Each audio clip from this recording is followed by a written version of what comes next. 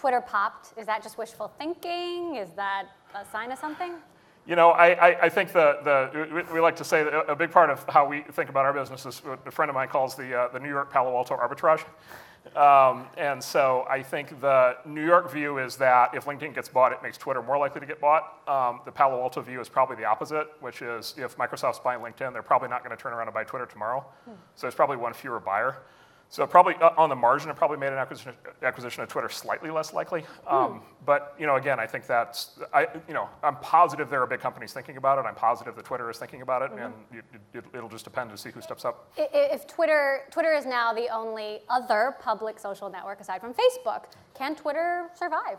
Yes, I think Twitter can survive just fine. So Twitter is a $2 to $3 billion revenue business, which again is like an amazing accomplishment over the course of 12 years, to be able to build a business that size. And so they built a great business. There's no question they can generate arbitrary levels of profit anytime they want. It's just a question of when how they want to turn the dials. They have a very competent CFO who can do, who I'm sure can make it all work. They've got a strategy under Jack to do lots of new things.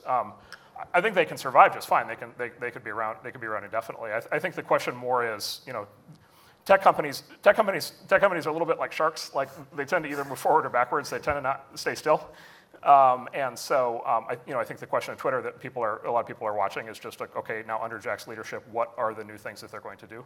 And I'd say, there are early glimmers of those things, but we haven't, I don't think, yet seen the whole plan. So are they moving slightly backwards, slowly forward? What do you see? You just don't know. I'm not on the inside anymore, so I used to be way back when an investor. I do use it, but I'm on the Facebook board. They don't invite me to the management staff meetings anymore.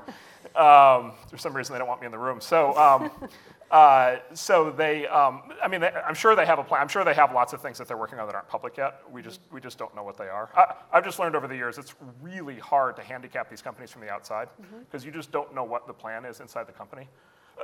There's an old, in the movie business, one of the great founders of the movie business was this guy, Jack Warner, who was one of the founders of Warner Brothers, and movie industry was going through a slump in the 1930s or something, and he was asked, like, how are we going to fix this broken movie business? And he said, there's nothing wrong with the movie business that a few good movies won't fix, right? And like, let's make some stuff that people want. And I really think that's the core of tech turnarounds or tech strategy in general, which is like, and by the way, the bad news on that is it's hard to do new products. It's hard to build new innovation. It's hard to do what Apple did under Steve Jobs. It's hard to do these things. On the other hand, it is under your control.